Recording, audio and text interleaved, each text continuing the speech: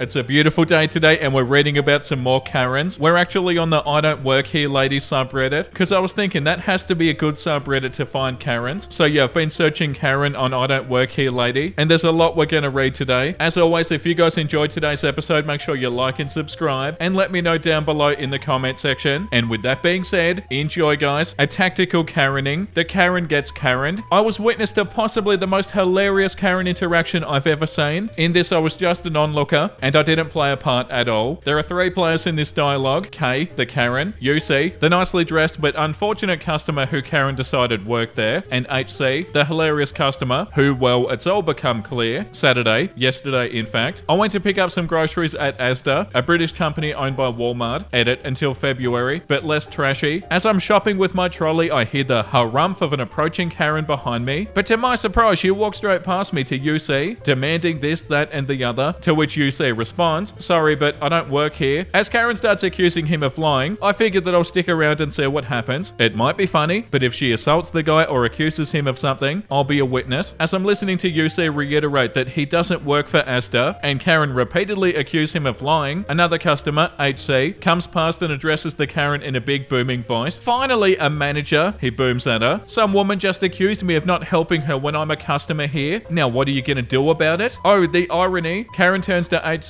and says, "What? I'm not a manager. What do you..." But gets cut off mid-sentence by HC. "Of course you're a manager. I've seen you talking to customers. Now you're going to help me." Karen tries to explain that she was talking to UC, who she says works there, but in the confusion, UC had wisely ducked out, leaving Karen saying, "I was talking to..." as she gestures to an empty space. Suddenly she's alone. HC, "Well, hanging around speaking to staff isn't very professional, is it? You should be doing your job, helping customers, starting with me." Karen then just screams, "I don't freaking work here, F off," and walks off, clearly upset, abandoning her shopping trolley. That's a shopping cart to those who live in the States. In the process, UC, who's been waiting on the next aisle, walks back at this point and says, "Ah, she's gone." "Yeah, well," says HC, "that got rid of her," smiles vaguely and just continues shopping like nothing happened. HC, whoever you are, you're a legend. That's so funny. You would have been so happy that you stopped to listen to this, OP. Like, oh my god, I could have missed this unbelievably beautiful interaction. That's so awesome. The next one is called "I shut down a Karen by being super loud." I'm on mobile, yada yada, you know the drill. I left retail a few years ago and I noticed a dramatic improvement in my physical and my mental health, largely due to the reduced contact with the listless cattle that you see in the stores. However, it seems that the customer service vibe never completely washes off, because I was recently accosted in a liquor store by a woman with a jean jacket and the all too familiar haircut that we all know and hate. The particular store in question is part of a chain setup, like a smaller Sam's Club, but the only thing they sell are booze and cigars. Great place to blow a paycheck. I got to leave work a little early due to working some extra hours at the beginning of the week, and I was completely fried. The plan was to grab a craft beer that I'd never tried, and maybe some slightly pricier bourbon and just chill. My work's dress code was flexibly business casual, so I was wearing dress shoes, slacks, and a dark polo, which is regrettably similar to the store's uniform. Only some of the associates wore aprons, and all of them had the store name embroidered on the polos. I was knelt down near the end of the beer aisle when I overhear a woman talking to her boyfriend one row over. They're trying to find a nitro stout, and they aren't seeing it because the aisle they're in sorts by local beer, and the one they want is from out of state, conveniently about 2 shelves over from me. I speak up and I wander around the corner to let them know where I saw it, and they thank me and they ask if I've had it before. We chat briefly about 1 or 2 others that we've had that are pretty similar, but not as good, and then I get back to my browsing, and then I feel a tap on my shoulder. Karen, "Excuse me." Me, "Sorry, am I in your way?" Karen, "No, but can you help me find where the brand of whiskey I'd never heard of is?" Me, "What kind of liquor is that?" Karen, "I think it's a whiskey." "Okay, do you know if it's a bourbon or an Irish whiskey or..." Karen pulling a mock sad face, "I don't, sorry." Me, "Well, the whiskies are 3 aisles that way, with the bourbons on the left-hand side and everything else on the right-hand side, unless it's scotch, which is over here." Karen, "Aren't you gonna take me there?" Me, "Sorry, I've got to pick up my own stuff and then get home. There should be somebody around here who knows the selection a bit better." Karen, "I can't believe you won't help me. That's really rude." Me, "Lady, I don't work here. I just drink a lot." Karen, "I want to talk to your manager." Oh my god, why do they never listen? At this point, I was yet unseasoned to the ways of the mid-50s entitled boomer trash, so I shook my head and I turned around to keep looking for my own stuff. I hear a soft, scorned little gasp behind me, and I feel the nails digging into my shoulder. Preface, I'm not a well-adjusted individual. I have a family history of untreated conditions, and I was lucky to get out of primary and secondary school with PTSD and all of my teeth. My bodily autonomy and personal space are very important to me, and while I am patient and understanding in almost every other regard, this is one issue that you don't push with me. The split second between feeling her dig in and realizing what's going on. My brain's RPMs have buried the needle and I'm half a restrained impulse from biting off her manicured princess fingers and gouging out her eyes. I opt instead to take a lesson from our primate cousins in Dragon Ball Z. When crap gets bad, yell to assert your power. Me with a roar so loud it left me hoarse for like 2 days. Get your hands off me. The store goes dead quiet. I grab her hand, wrench it off me and shove her away with both hands. She stumbles and bumps into a shelf but doesn't fall over. She's looking at me the way that a cow looks at an oncoming train. Eyes saucer wide in disbelief and incredulity. The fear not quite managing to take hold yet. She opens her mouth to say something that was probably "how dare you" or something similar, but I'm already frothing at the mouth. Every D&D barbarian player has a rage boner for what my face looks like right now. Me still screaming and stumbling over my words a bit. Never freaking touch me ever. I'll rip your cheap ass in half. Leave me alone, leave me alone, leave me alone. Every time it looks like she's gonna interject, I cut her off with another "leave me alone." By now, management and one other associate are booking it over to defuse what they're sure is going to be imminent violence, and by all appearances they're right. My face is red, my body's shaking, and while I'm not that big of a dude, I'm poised for a fight against a comparatively small woman. Manager, so you need to calm down. Me, I am calm. She needs to keep her hands to herself. Karen, he assaulted me. Call the police. Me, not as loud, voice cracking. Go ahead, lady, I'll wait. You started this. Associate, so you need to come with me. Me, I'm buying my beer and I'm leaving. Check your security tape. She came after me first. Karen to the manager, I want him fired.